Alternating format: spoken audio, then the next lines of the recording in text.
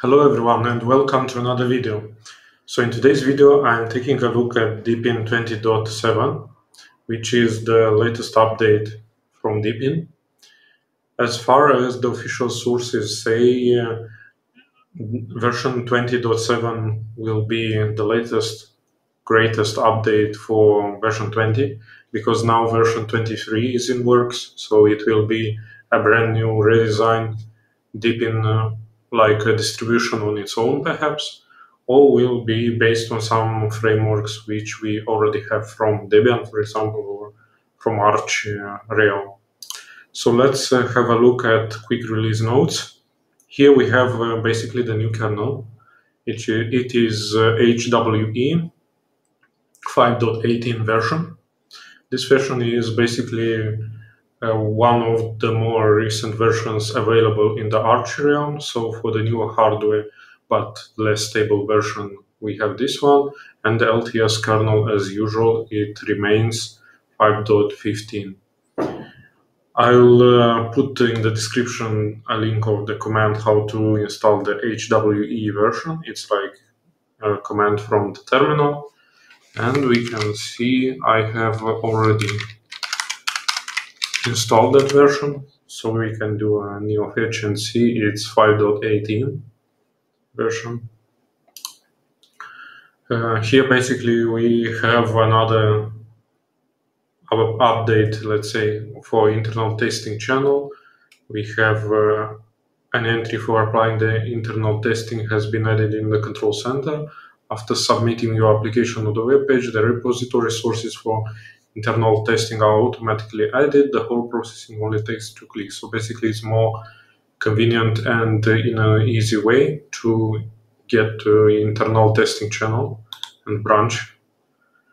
Okay, next we have keyboard layout and input method. The functions and the UI interface for keyboard layouts and input methods have been fully optimized so as to meet the usage habits for both Chinese users and overseas users. Basically, the keyboard layout is a bit changed and redesigned. We have improved mail features. We have the calendar feature is added into the mail. I'm not using currently on this machine the mail, but I'm using on my laptop, so it is there indeed. Grunt search, now we have a possibility to search with other search engines from the internet. For example, if I'm going to do a search, it will have a web option, and if I click there, it is going to show me the Google search results, which is in this case the default search engine. Of course, you can set the other search engine if you prefer, for example, Baidu, Yahoo, or other, even Bing from Microsoft.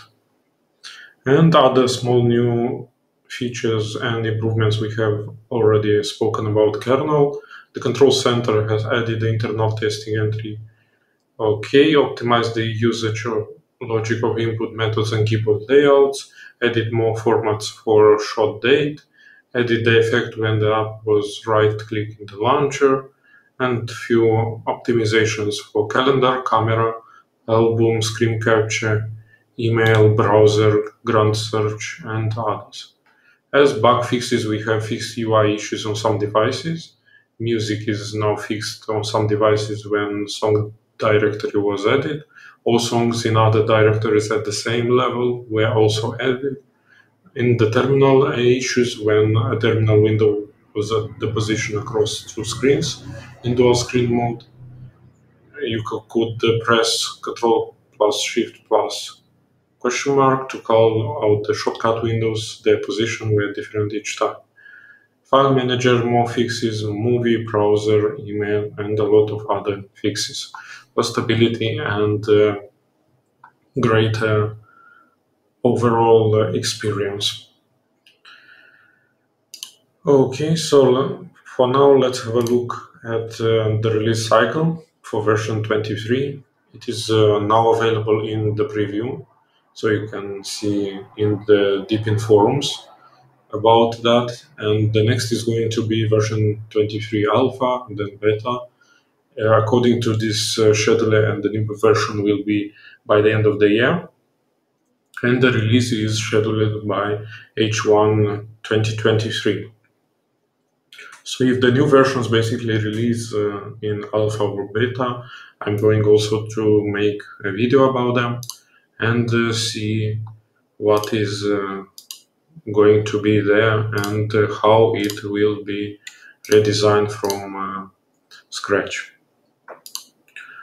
So the other things, I haven't noticed any lag or any problems. It's everything smooth and nice. Everything is working fine in this update.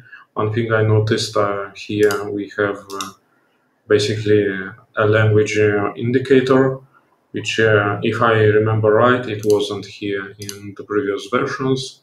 The control center as usual we have, and the applications also as usual we have the default coming one and one which I installed.